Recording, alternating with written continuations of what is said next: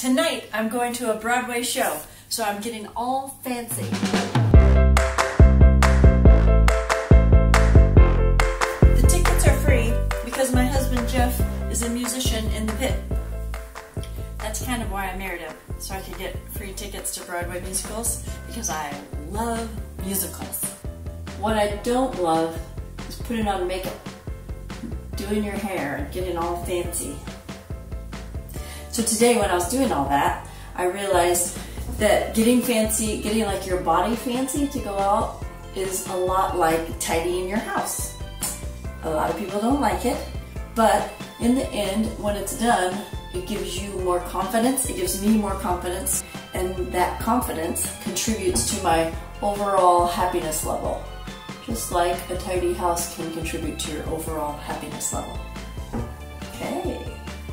When I'm wearing my regular stuff, I don't have on any makeup or anything, I'm just wearing yoga pants around, I don't feel any less worthy of respect or money or anything. I don't think of myself as less valuable that way.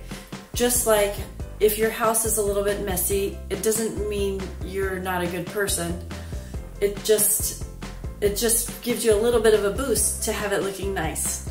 And in the same way, when people drop by your house on a regular day and if there's dishes in the sink or toys on the floor, they don't say anything, they don't think less of you, they don't really care. On a special occasion, you might want to clean up the house because it will make your guests feel welcome and special. Just like I'm going to the theater today, I'm going to get a little dressed up, it's a special occasion. If I straighten my hair and put some lipstick on, get out of town, I can conquer the world.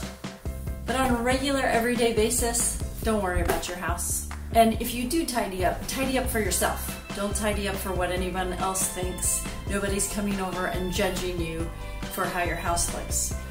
Don't do it for your mother-in-law or your perfect sister. Do it for yourself because it makes you feel happy. Thanks for watching, and please subscribe to our newsletter. There's a link down below to do that. I'll see you in the next video for Get Organized Already.